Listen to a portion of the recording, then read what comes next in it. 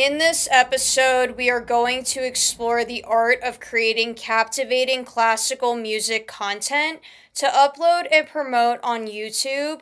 You will be able to uncover strategies that will help you engage and inspire your audience if you are a classical music enthusiast. I manage the social media for my opera coach as one of my clients.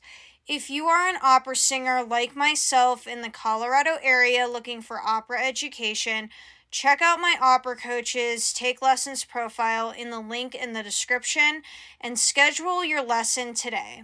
For social media management services, check out my link to my website in the description of the podcast episode. Understand your audience, creating YouTube content about expressing your interests within the classical music scene, diving into the thematic analysis, creating content on breaking down compositions, uncovering hidden meanings, and talking about the emotions that go into each classical piece that you are talking about.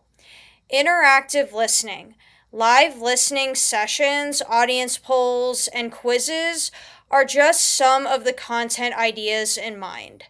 Showcasing performances on YouTube, collaborating with other talented musicians, and having orchestras that can feature in your live performances or recordings. Storytelling through visual content, creating content with graphics, animations, and perhaps historical footage will help you with building your audience and finding your brand as a content creator as well. Building a sense of community, encouraging discussions and shared recommendation among your audience will help you to stay engaged with your audience. Contact us on my website for possible music and podcast collaborations. Thank you for listening to today's episode.